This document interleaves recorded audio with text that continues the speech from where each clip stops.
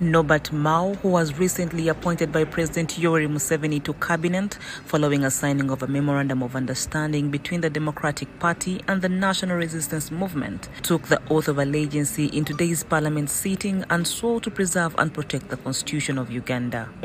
Swear in the name of the Almighty God that I'll give faithful service to this parliament and support and uphold the Constitution of the Republic of Uganda as by law established.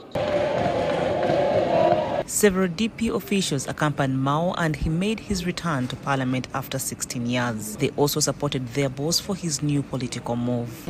I want to take this opportunity to congratulate my boss, His Excellency Honorable Norbert MAO, President General of the Democratic Party, Minister of Justice and Constitutional Affairs. I want to congratulate him. We are ready to give him a moral support as the next members of the Democratic Party. We needed someone with a very sober mind as a Ugandan, because I speak as a Ugandan.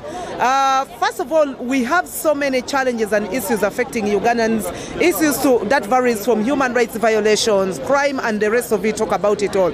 But the most appealing one we have on table right now is the issues of the political prisoners. Report by Fred Kajubi for the News at Parliament. Download the app on App Store or Google Play Store now. Vision Digital Experience, the future of media.